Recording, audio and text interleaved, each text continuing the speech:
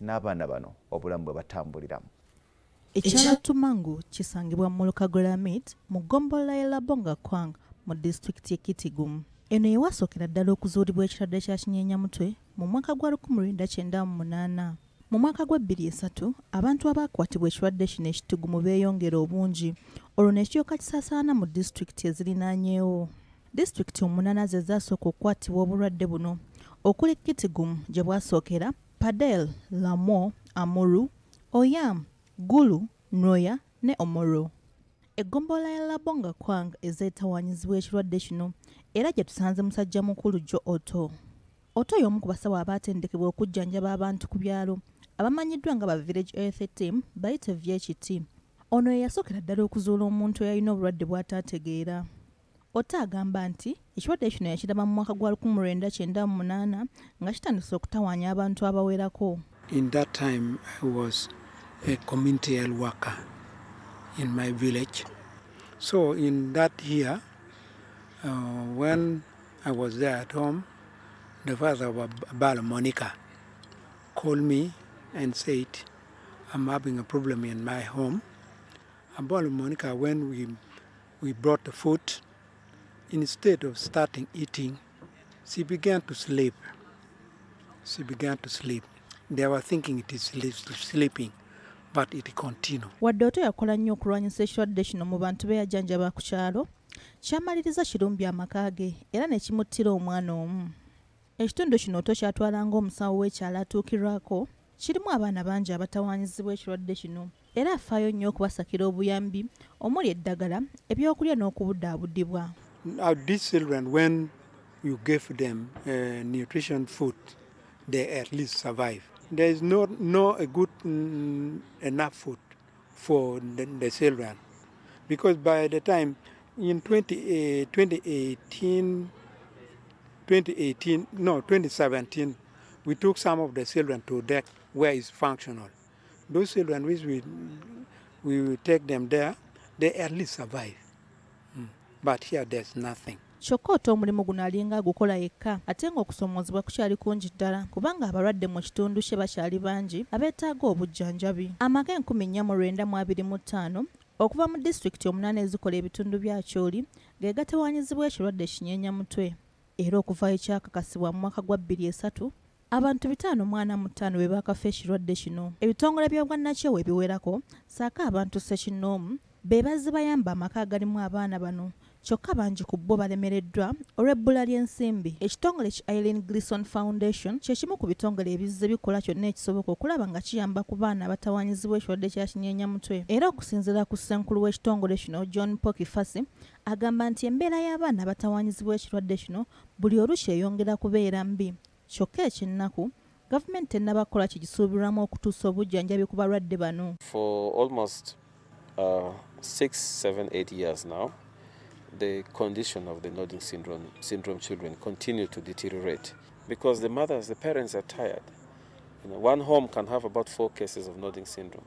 They're tired, the children don't go to school, they cannot study, they cannot support their parents at home, they demand and require full-time care, their livelihoods are poor, they get some medicine from government, but that is not enough. Embeera eno yawaliriza ekitongole kino okunoonya ensimbi n'obuyambi okusobola okuyamba ku baana bano era mu kasambula w'omwaka guno ekitongole kino kyasalawo okuteeka okutambula kw'okusonderako ensimbi era abazira kisa ab'enjawulo baabasuula omukono era byonna byagenda mu maka agalina abaana bano okubayambako.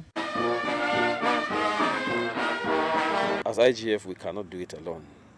That's why we reached out to the entire community, to people across Uganda and said, hey, this is a unique condition and it's urgent. Come and help us. We already have our hands full with our work, but the condition of the children needs support. And so the biggest challenge now is resources. We need a more comprehensive support. That includes feeding the children, giving them medication, finding out what the cause of this problem is and giving the feedback to the community and to the households. Abakulembeze mu kitundu kino nga bali wamu ne banaddiini bakoze buli ekiri mu busobozi bwabwe okulwanyisa ekirwadde kino era akadde kano baagala gavumenti eveeyo n'enteekateeka ey'enkomeredde okuyamba abaana abatawaanyizibwa ekirwadde kino. There are few piecemeal interventions that the government has been doing. But as the people of Acholi, we feel we deserve more. We need more intervention. This one people must know it clearly. We are not begging for favor, but we are looking at what belongs to us to be given to us. We are looking at a situation whereby we, the people of Acholi of northern Uganda, are taken in the same bracket like other areas of the country.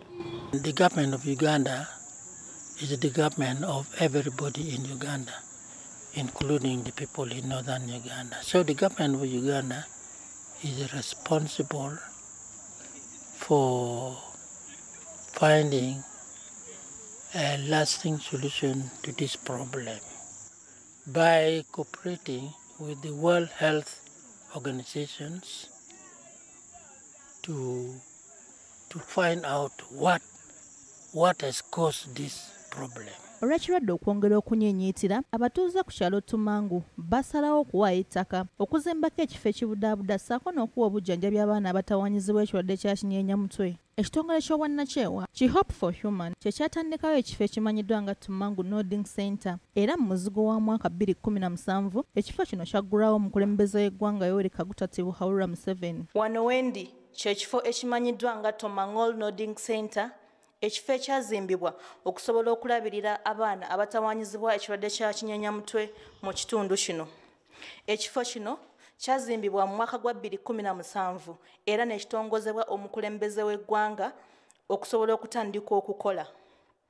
Wabula ekyennaku bw'otuuka mu kifo kino olwaleero ensiko yeekwaniriza era okusinziira ku bakulembeze b'ekitundu kino bagamba ekifo kino tekikolangako okuvaayo kyaggulwawo oluvannyuma bannakyewa abaali beewaddeyo okutandikawo ekifo kino ekirabirira bano abaana okulemererwa okukiddukanya olw'ebbula ly'ensimbi. Era nga bakulembeze mu kiseera kino basaba gavumenti eveeyo esseewo ebifo nga bino oba eddemu ezimba ebifo nga bino okulaba nga abaana abali mu bitundu nga bino ebisinga okutawaanyizibwa ekirwadde kya Kinyenya Mitwe bafuna ku buweerero. The center is commissioned by the president and nothing was done after the commission. That is a big challenge. Even though those families who gave the land, they are not happy because they gave this land to support these children as they are having this syndrome. No clear vaccination has been identified. No clear treatment has been made. They have closed the treatment centers. They have closed the isolation centers. They are no longer functioning the way they used to be, meaning the government does not seem to be showing goodwill into supporting these children. Olunaku olw'enkya tosuwa ekitundu kyaffe ekyokusatu mwe tugenda okutunuulira engeri gavumenti gy'eyambyemu abantu abatawaanyizibwa ekirwadde kino ssaako n'okulaba weetuuse mu kunoonyereza kwayo okuzuula ekivaako ekirwadde kino ekisusse okufenkenya n'okutta obulamu bw'abantu mu bitundu bya Acholi.